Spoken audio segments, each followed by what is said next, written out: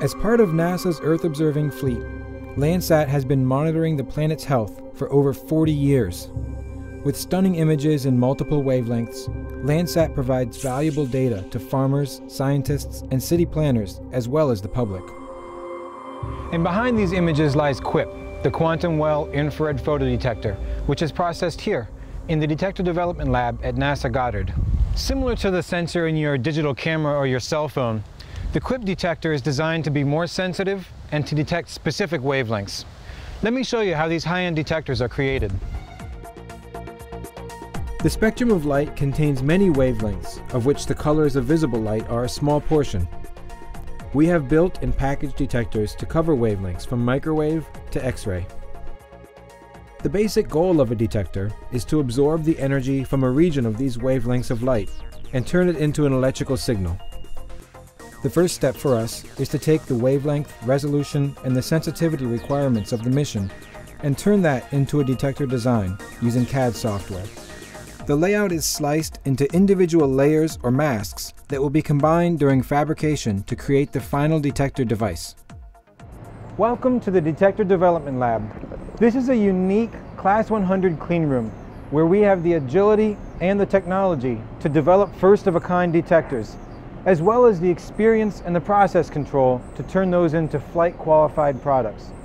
All of the specialized equipment in this lab is used for one of three general purposes: lithography, etching, and deposition. Together, these three processes make up our basic toolset. The first basic process is called lithography. Don't adjust your picture. The yellow lights provide protection for photoresist, a photosensitive polymer that is used to define the detector geometries to as small as 1 micron. The first step in lithography is to apply photoresist to the substrate. This is done by spinning on a liquid suspension of the polymer in the spin coater.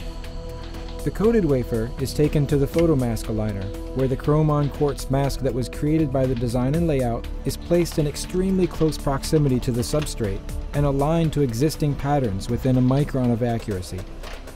A UV light source exposes the photoresist through the mask, transferring the pattern into the photoresist. Finally, the substrate is developed, rinsing away the exposed areas of the photoresist. The next step is to use this protective mask and etch to remove material from the exposed areas of the substrate.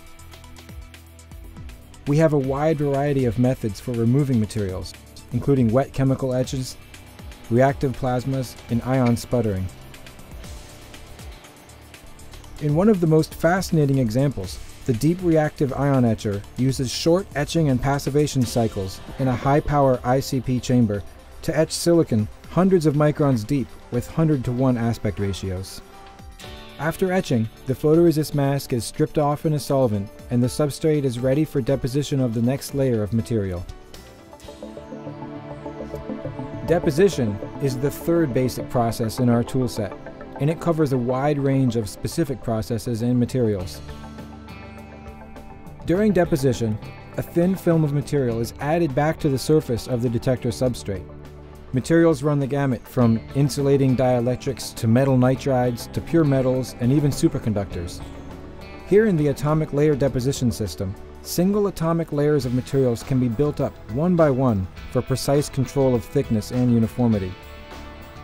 Once the deposition is complete, the substrate goes back to lithography to pattern the new layer of material.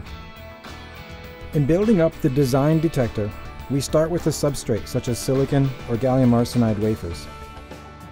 Next, numerous iterations of these three basic process steps are applied to the substrate in order to build up the materials and geometry needed to detect the energy of interest, such as IR, define the pixels, and allow electrical readout, while meeting all the scientific requirements for the mission. Here is a gallium arsenide wafer with 16 QUIP arrays that has completed fabrication. The substrate is taken to our packaging lab, where it's diced into individual dies. The die are screened, then meticulously cleaned and indium bump bonded directly to a specialized readout integrated circuit, which converts the raw electrons generated in each detector pixel to a signal that can be interfaced to the instrument's computers. Finally, the detector and ROIC are bonded to the necessary fixtures and PC boards, and the detector subsystem is ready for integration with the rest of the scientific instrument. The QUIP detector on Landsat 8 is just one example of many missions supported by the DDL. We have built and packaged detectors to cover wavelengths from X-ray to microwave in support of missions such as Astro-H, SWIFT, HAWK, Suzaku, and JWST. Each detector was specifically designed to meet the science and mission requirements, developed, fabricated, packaged, tested, and delivered for integration. These unique capabilities at Goddard have helped NASA to stay on the cutting edge of instrument development and scientific discovery.